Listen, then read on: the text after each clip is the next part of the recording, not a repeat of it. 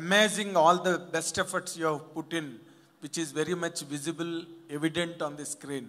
Really, it needs a great amount of struggle and effort. For that, congratulations first. Thank you so much, sir.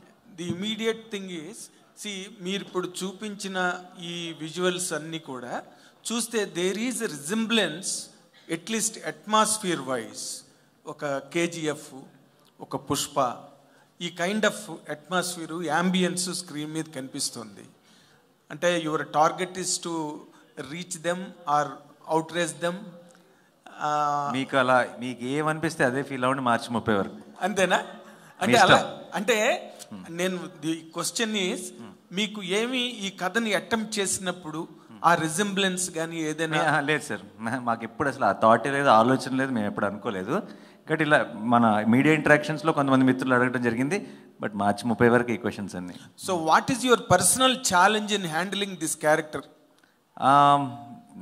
నాకు actually challenging ఏం లేదండి. చాలా క్లియర్గా, చాలా crystal క్లియర్గా script రాసుకున్నాడు, దానిలో న్యూయాన్సెస్, డీటెయిల్స్ అన్నీ రాసుకున్నాడు. మా ఛాలెంజ్లన్నీ అలాంటి కండిషన్స్లో, అలాంటి సిచ్యువేషన్లో షూట్ చేసే ఫిజికల్ ఛాలెంజెస్ తప్పితే పాత్రకి సంబంధించినంత వరకు హోంవర్క్ అంతా తను చేశాడు. సో గ్రౌండ్లోకి దిగే వరకు మాత్రమే మేము చేస్తాం. How great will you become after this film? Can you say in one word? One వర్డ్లో తను ఎంత గొప్పడు అవుతాడని చెప్పి. You, because you are the complete lead of the film. నేనేమవుతానని అడుగుతున్నారా? ఎస్. నేను మీరు ఏం చేస్తే అది అవుతా.